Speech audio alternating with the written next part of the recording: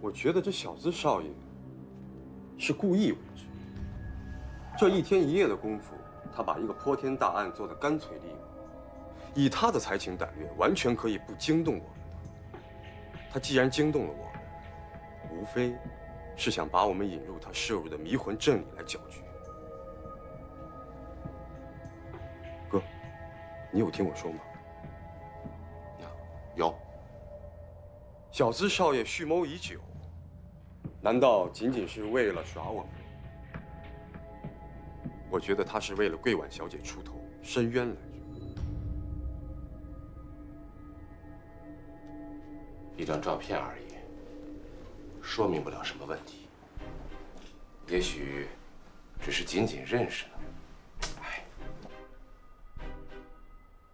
我们家桂婉小姐什么人？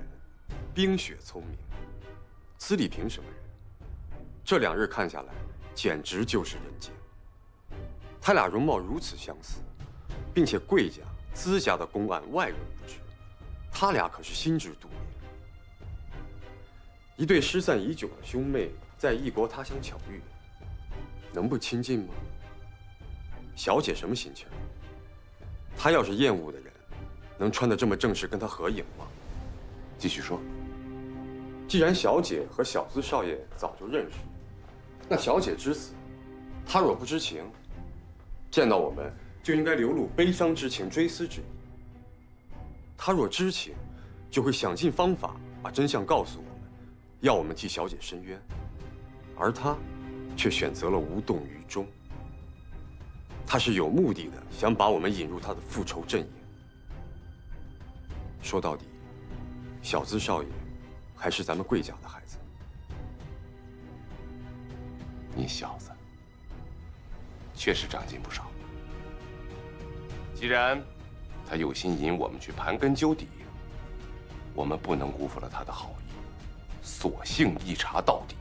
走。去哪儿啊，哥？你先前去了哪儿？我们这会儿还去哪儿？这都下午4点了，抓紧时间备车。真去啊？风行钢琴社、工部局联办公学、繁星报社，这些都是小资留有足迹的地方。你曾经一无所获，因为你两手空空。如今，我们有了一张照片，我就不信，他资礼平还能藏多久？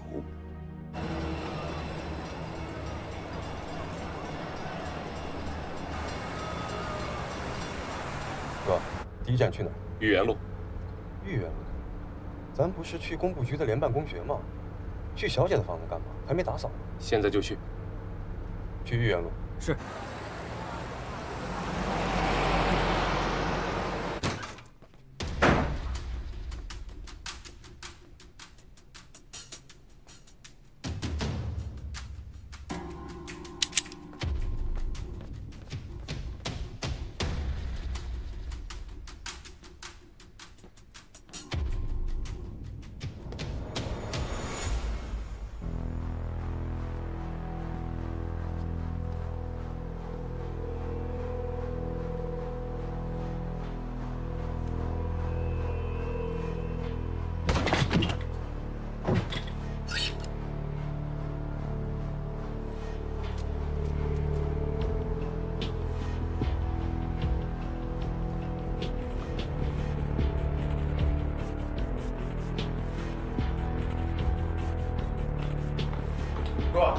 哥，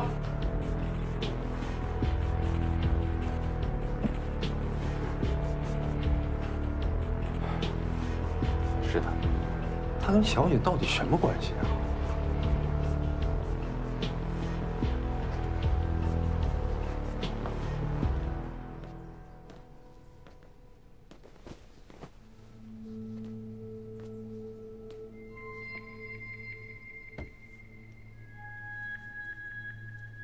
哥，这小资少爷不管来没来过，这小姐的屋子肯定有人打扫。这既然打扫过了，那我们怎么找线索呀？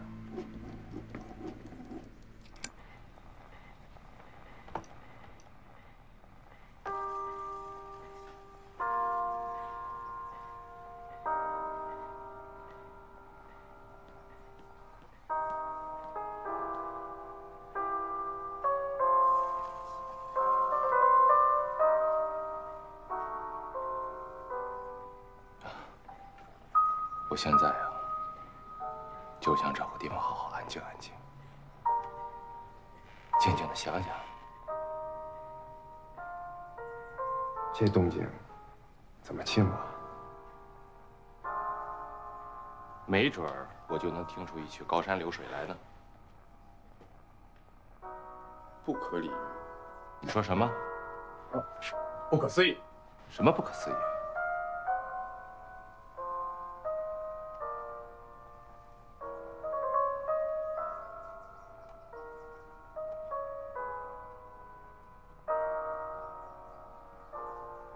这不是我妹妹的鞋，小婉的脚不可能有这么大，这么大的鞋码一看就是定制的。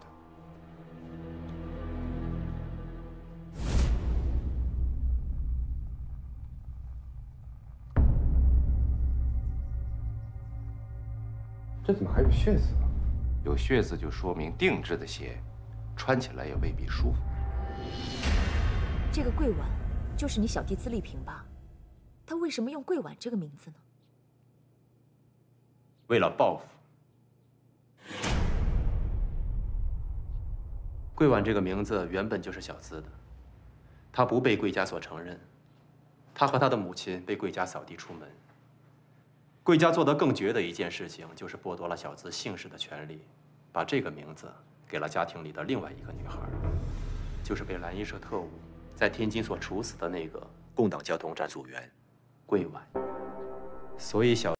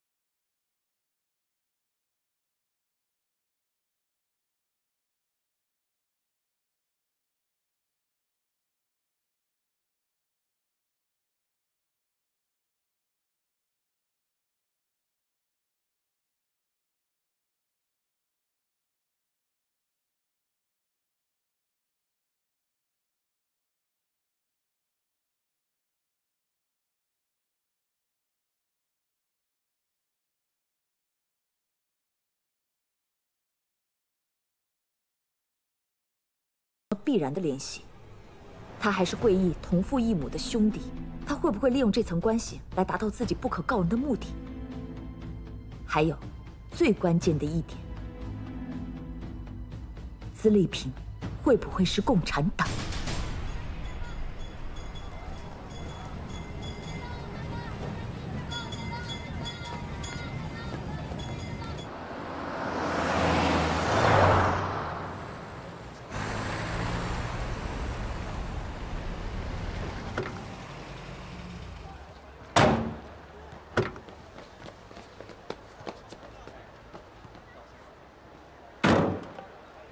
进门。这儿。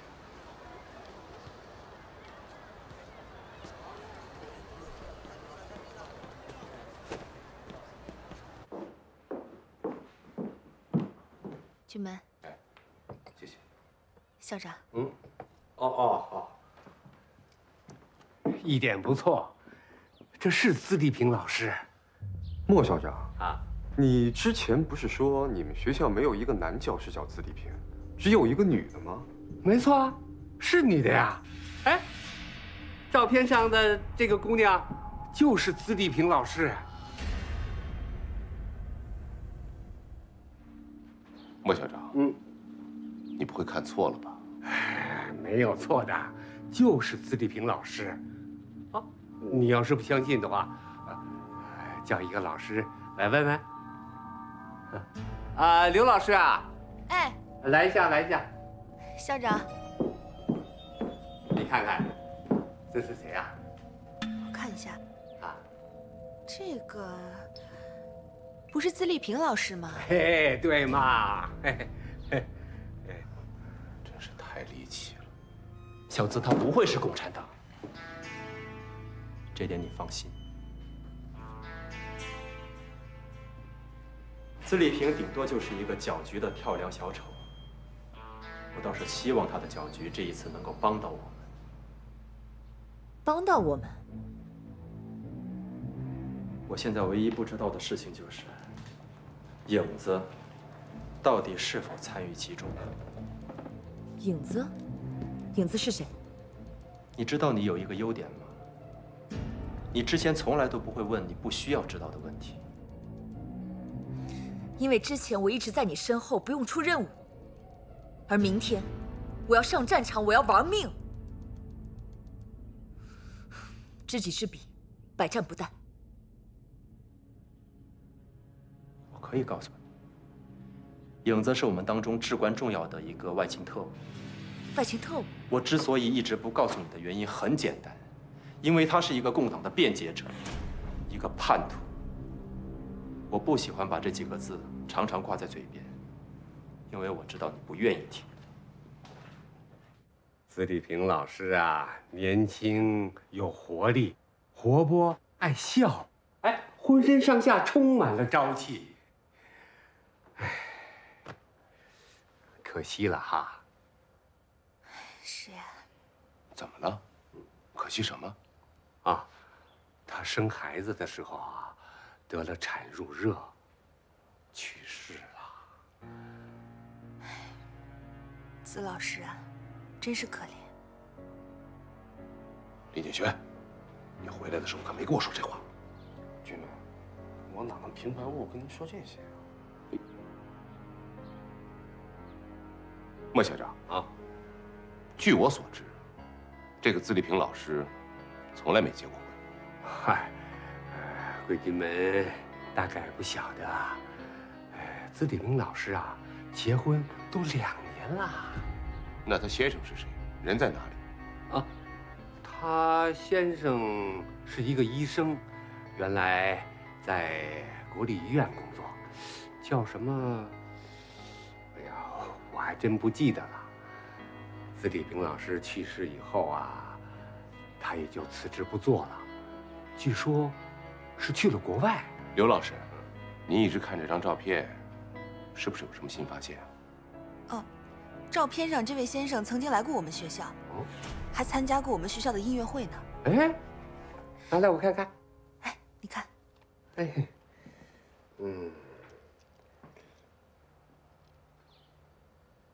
哦，我想起来了，啊，这个男的呀，和资历平老师去年在我们学校的音乐会上啊，还合奏了一曲。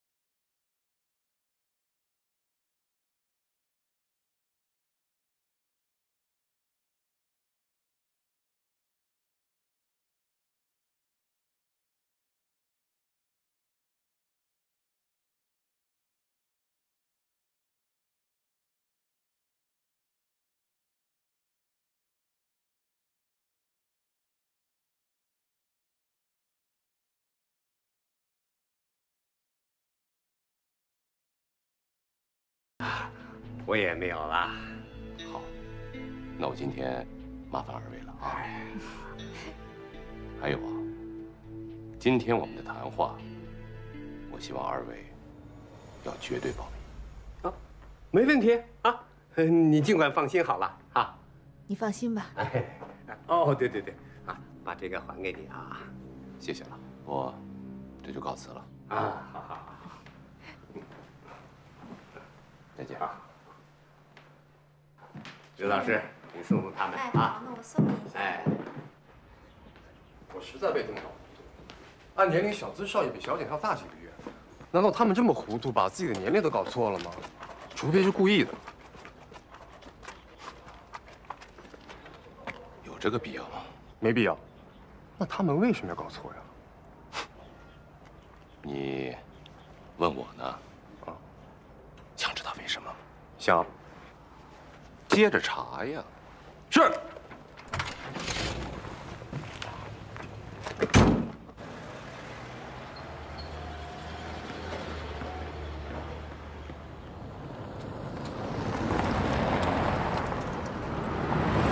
我一直在你身边工作，每一件案子我都有跟过。为什么我不知道这个人？他是一直在你掌控之中，还是警察局寇荣那边提供的情报？寇荣已经死了。你怎么知道他一定是死了，而不是失踪？难道是你的人杀了他？你为什么会突然提起寇荣呢？寇荣是警察局特勤科科长，他去天津执行抓捕燕刚的任务，一去不回头。这件事情足以撼动警察局和侦缉处，可事实并非如此。各个部门都不予深究，草草了事，以失踪结案。听你的口气，你仿佛知道他已经死在天津了。苏梅，我对此非常好奇。燕刚基本已经确定死于寇荣之手。他杀了兵工署副署长桂义的亲妹妹，他能不消失吗？可是桂义对此并不知情啊。没有不透风的墙。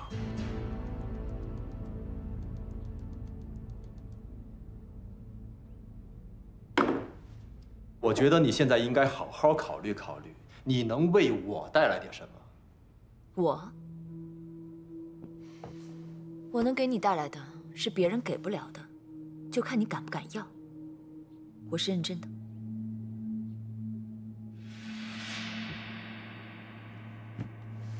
我懂。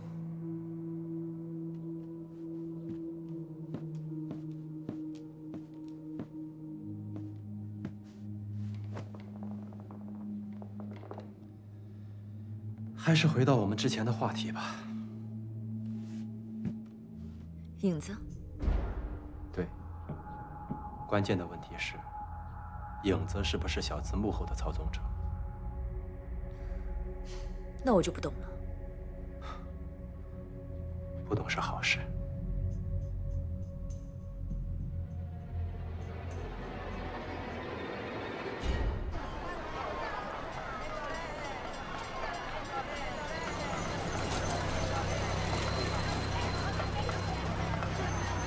咱还去附近吗，医生？去。是。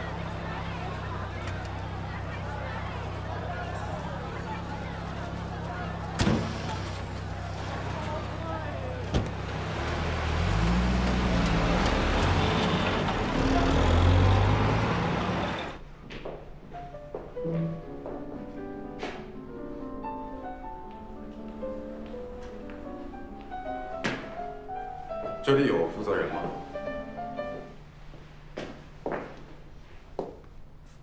你们找谁？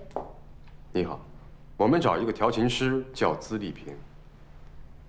你不是上午来过吗？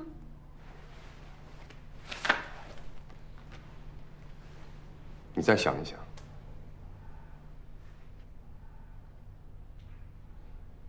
没有见过。你仔细看看，这两个人你都不认识吗？不认识。你们的调琴师每周都会来吗？我只负责给学生上课，通常调琴师1个月来1次。哦，听没听说过一个叫资丽萍的人？那么桂婉呢？没有。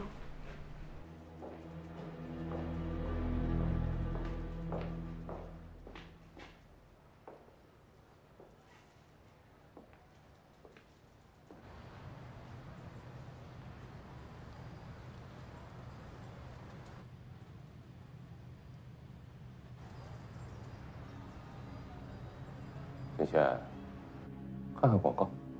广告？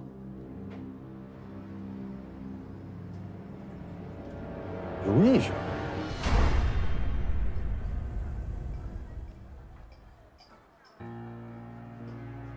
我这不是急中生智、围魏救赵的曲县长吗？喂，看什么看呀？你们到底什么人呀？我可告诉你们，我们东家可是正经人家。哦，你们叫我们家三少爷来，他就得来呀。他讲不讲道理了？那如意婶应该住在这儿吧？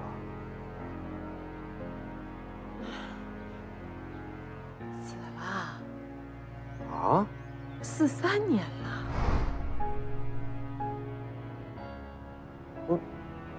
他是演员啊。陈轩玉饰演郑旦。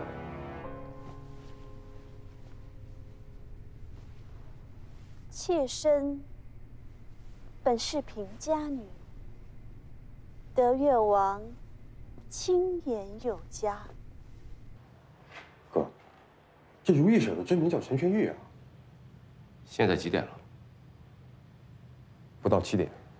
走，去化妆间，我们看看死人是怎么活过来的。交以礼仪，习以歌舞，献于吴王夫差，收于吴宫。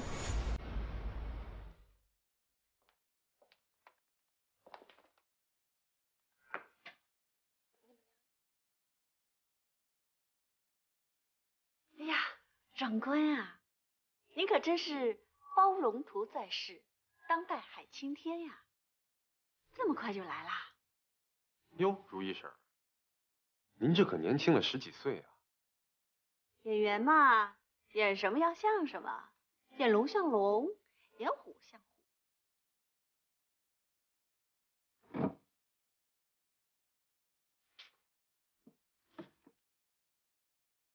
如意婶，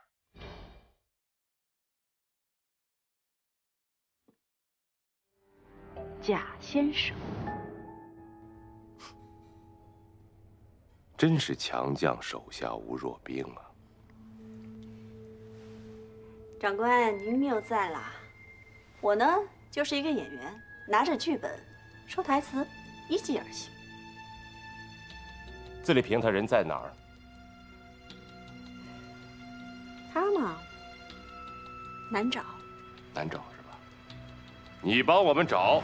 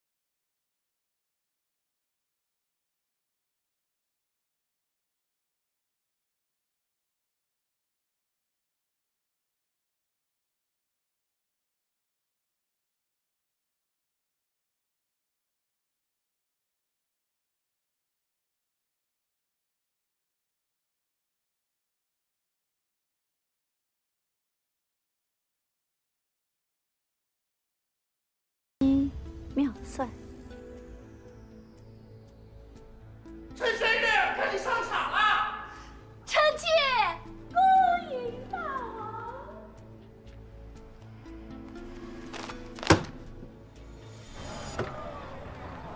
沪江大学是。沪江大学是。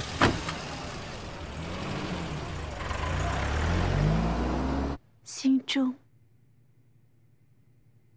不免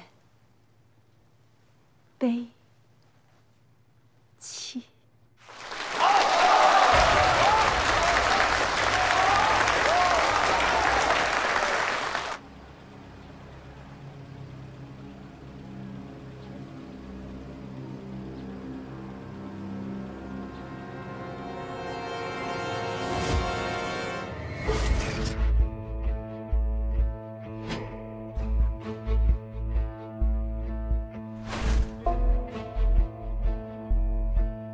草河井监狱那个犯人叫什么名字？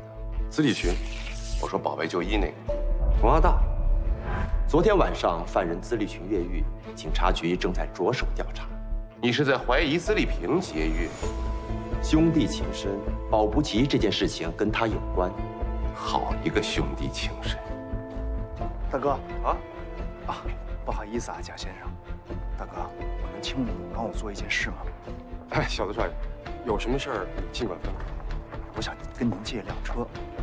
借车？对，救护车。我已经尽了我最大的努力，接下来就靠你。靠什么？伸张正义。哥，我们要不要进去？他算到这个地步，我们进去也没什么用。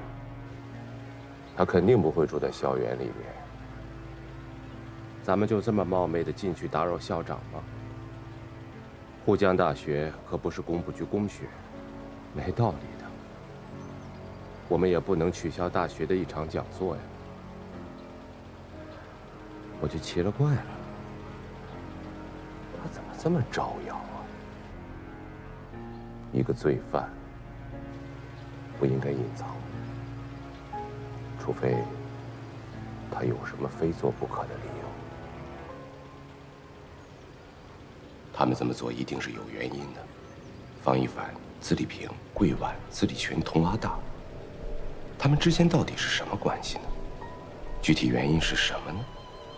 箭在弦上，我却无从知晓真相。这一切都是怎么发生的呢？哥，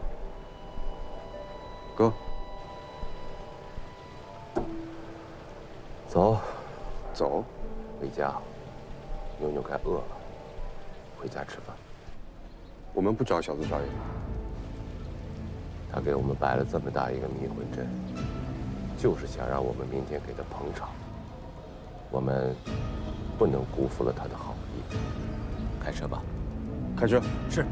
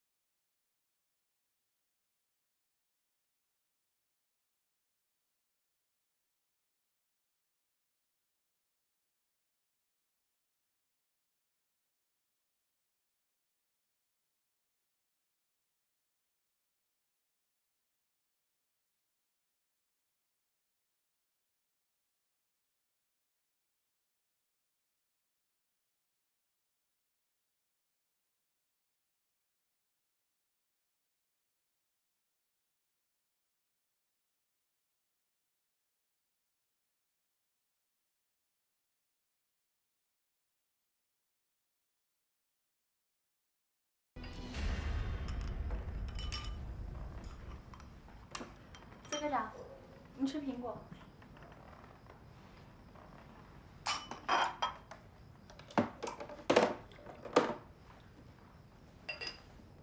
科长，您喝茶。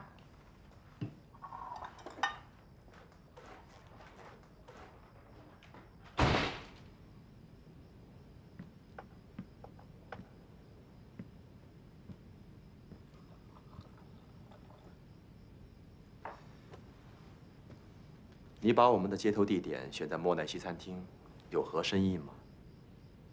有，因为你跟我说过，郭玉在临死之前是接到老家来信的。下星期三下北路莫奈西餐厅，老家人约见面。这证明共党交通站一直试图在跟上海交通站取得联系。现在郭玉死了，线索断了。这个星期三下午不一定是时间。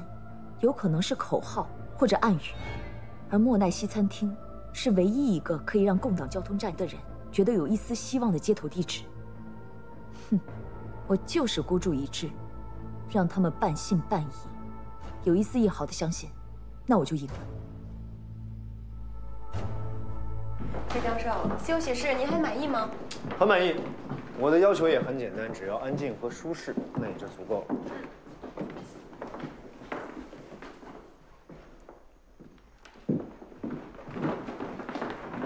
顾教授，您慢点。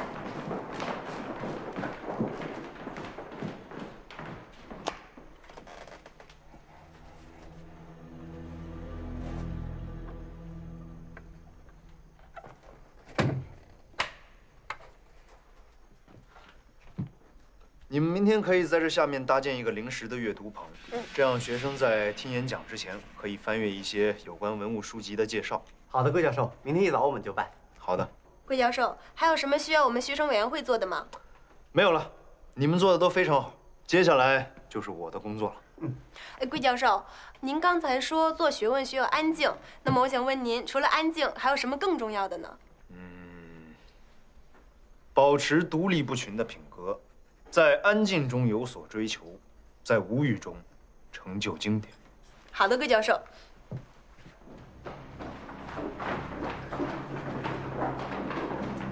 对了，沪江大学那边你不打算派人去吗？不打算去。为什么？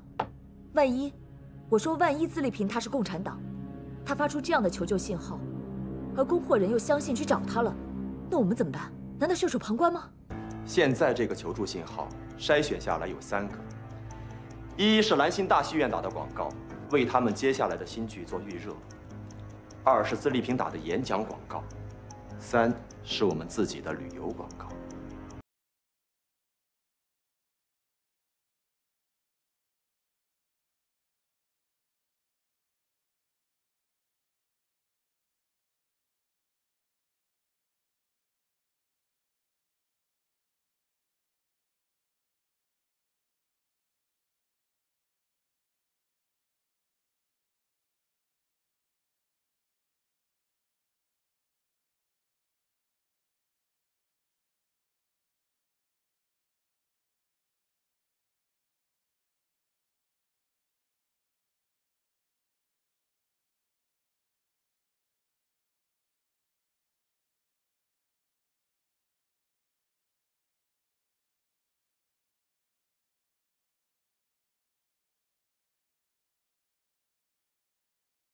任何地下工作的经验，我们要去的地点只有一个：莫奈西餐厅。我决定明天赴约。我去法国公园。我去，你留下来照顾203。我们不能全都暴露。除了留守，还有什么我能做的？随时准备转移。如果24小时没有回来，你就带着203立马转移。我。别告诉我你们去哪儿，这样安全系数会更高。让我去吧。苏成刚同志，203需要医生。可是护送行动更需要你。服从命令。是。那你为什么要放弃另外2个同时也有可能是共党的接头地点？而孤注一掷呢？因为我们绝对不能打草惊蛇。你想一想，我们现在用的就是弃用的案语，所以从根本上来说，送货人也许根本就不会赴约。送货人一旦选择赴约，通常只有2种情况：一是风筝断了，不得不见；二就是抱有必死的决心，来杀叛徒。如果送货人有选择性的赴约，他一定会选择这3个地点。供货人也许是1个人，也许是2个人、3个人，再或许或是1个行动组。我们必须确保不惊扰他们当中的任何1个人。我们要让每一个送货人都能够安静地赴会，并且确认赴会地点是安全的。如果我们的人跟了第1个地点、第2个地点，惊动了他们，那送货人会果断放弃第3个联络点，我们的计划就落空了。你放心吧，军用物资和医疗物资，全都由李磊的行动组严密保护起来。你只需要照顾好203就好了。你明天有多少成功的几率？10%。祝福我吧。好玩。妞妞，到时间该睡觉了。我的娃娃生病了，他的心情不好，我得陪他玩一会儿。小娃娃生病了，更要睡觉了。乖，妞妞啊。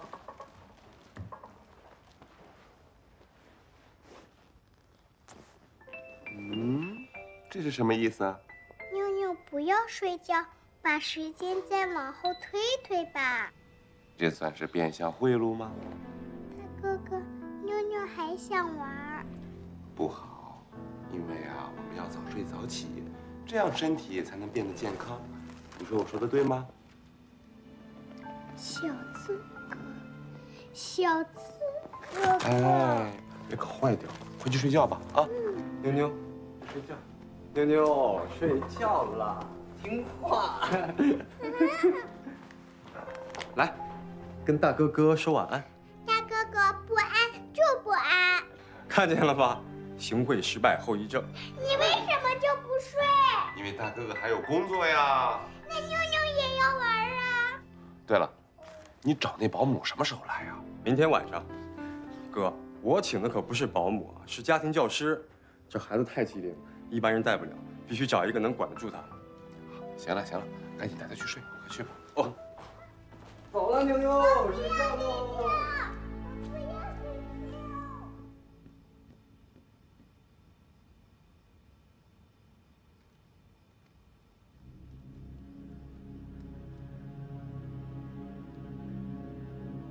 南朝484，多少楼台烟雨中。慢点啊，小心着点。